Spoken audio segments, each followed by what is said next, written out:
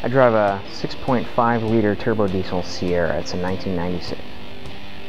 Took me about 30 or 40 minutes. It's pretty simple when you have the tools on hand. The turbo is really easy to access. I just took the compressor housing off and the air intake, and it was right there to work.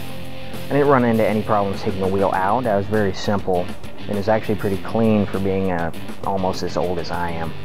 But putting the wheel in, I ran into an issue where the wheel didn't go on the shaft, and I first thought it didn't fit, but Bob Riley showed me a trick. You take a heat gun to the wheel for about 30 seconds and hold it with a welding glove or whatever you have available. It'll slide right on there. It's a perfect fit. Just use a simple wrench to tighten it up. Because it's reverse threaded, it'll self-tighten once the turbo's full.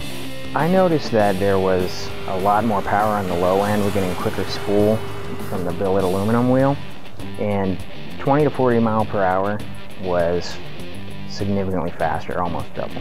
It's fun to drive.